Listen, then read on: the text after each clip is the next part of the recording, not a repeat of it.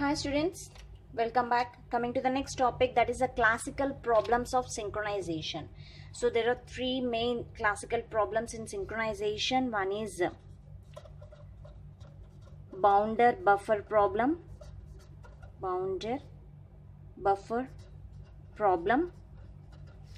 and next is readers and writers problem, and dining philosopher's problem.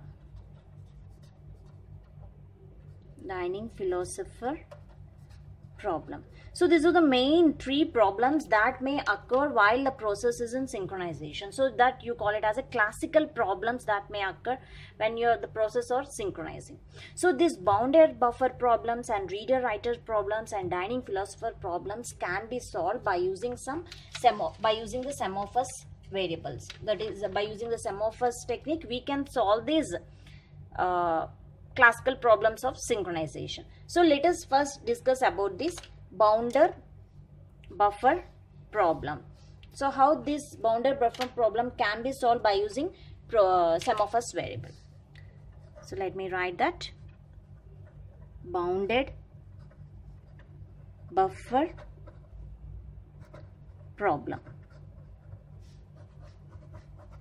So the first classical problem of synchronization. So let us take in the bounded buffer problem.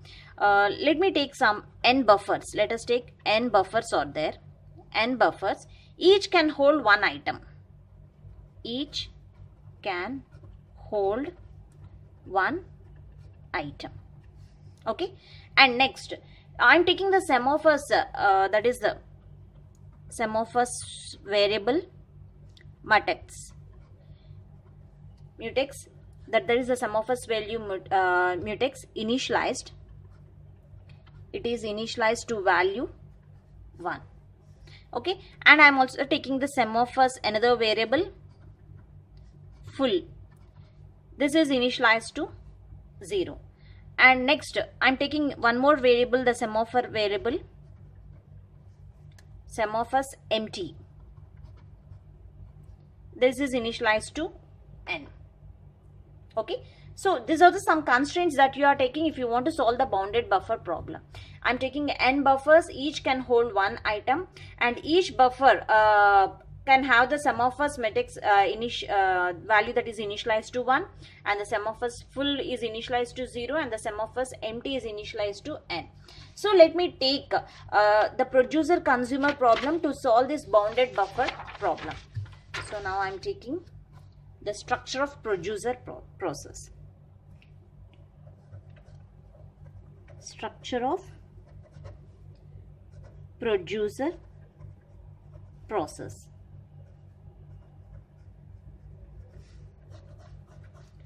So what the producer will do? The producer will produce the items. So whenever he produces all the items, then only the consumer will consume those items. So how this producer will produce the items in a buffer? Okay, now let us see that. So let us take do. First, the producer an item. First let me write this algorithm.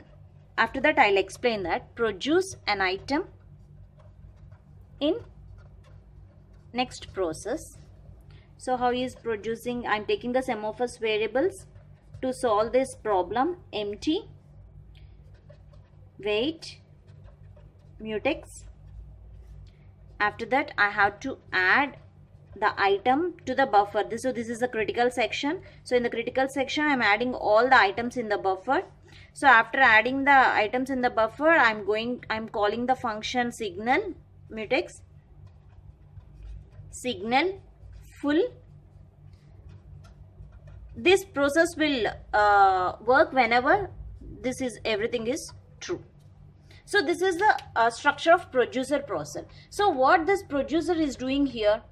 So here the producing, first I had to produce an item in a buffer. So what I had to do? So suppose if one buffer I'm taking, so that buffer first it has to be placed in empty weight state. then only whenever that process, whatever it is entering into that, if I put that in wait state, then only I can add the items to the buffer. So other customer cannot enter into that until that buffer is filled. Okay, so wait empty. So starting, the empty value is initialized to 1. Empty is initialized to 1. So call the function wait. So wait function is, what is the wait function? Wait of sum of s value, that is while sum of s value less than or equal to 0. So this will do no operation. Then I have to decrement the sum of s value. So wait always decrements and signal always increments. Signal sum of s value means s is equal to s plus 1. So this is the functions of this, the code for these functions, the sum of s variables functions. So wait empty. So empty starting, it is initialized to 1. So 1 minus 1, you will get 0. And the wait mutex. So the mutex value starting, it is initialized to 1. So 1 minus 1, you will get 0. So all this, the empty and the mutex values are 0. So whenever it is indicating the wait is 0, one item is entered into the critical section. So what it is doing, it is adding the items to the buffer. So whenever the buffer is full, okay, suppose the buffer is full, then I have to make signal mutex. So already the mutex value is initialized to 0, means the 1 becomes 0. So 0 plus 1, now the signal becomes 1 and the full will be initialized to 0. So that is s plus 1. 0 plus 1, it becomes 1. So whenever that signal indicates 1, it is saying that I can take another buffer and I make all the items, I can fill all the items in that buffer. So here one item is one buffer. After completion of one buffer, it is taking another buffer.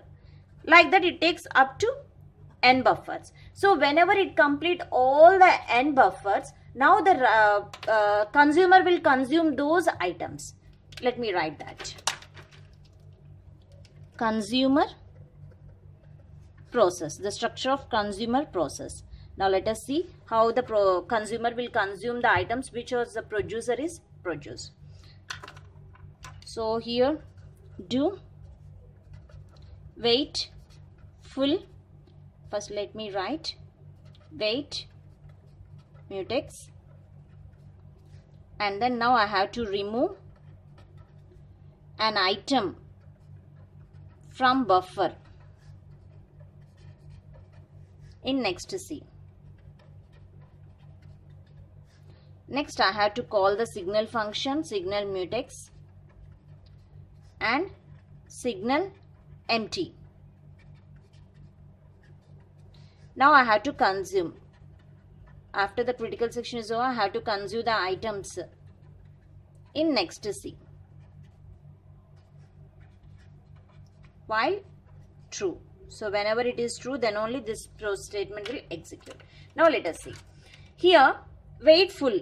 Full means the starting it is initialized to 0. So it will be indefinitely rotating. So the wait is 0. So now coming to here. Sorry, here the way signal full. Full now it becomes 1 because the producer is making that signal full is 1.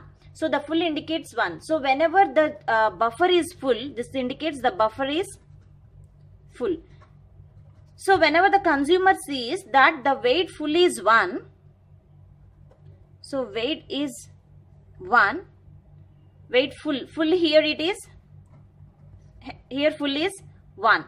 So now I have to decrement this.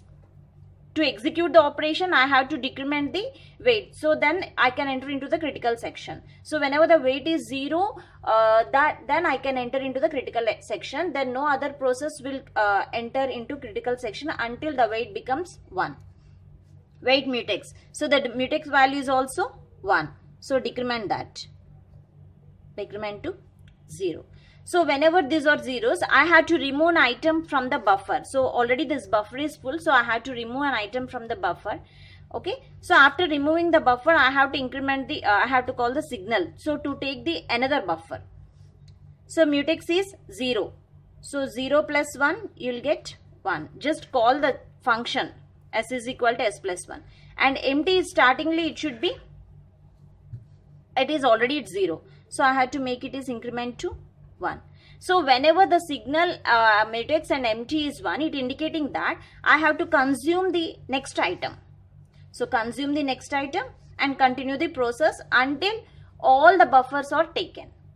So this is what the producer and the consumer problem, bounded buffer problem. So this bounded buffer problem is solved by using this sum of us values, await and signal. So what is the problem actually? So the problem, if you didn't use this wait and signal, what the problem that you will occur is, suppose the producer didn't produce any item, the consumer wants to take the item which is not produced by the producer. So then what is that? The customer didn't get the item because the producer didn't produce that item. Even though he didn't produce, the customer wants to take that item. Okay, he's asking, I want that item, I want that item, but the producer is saying that there is no item in my shop. So it may get a problem with both the producer and the consumer. So to avoid that problem, we will go for this sum of us variables, mutex, wait and signal. Okay, thank you.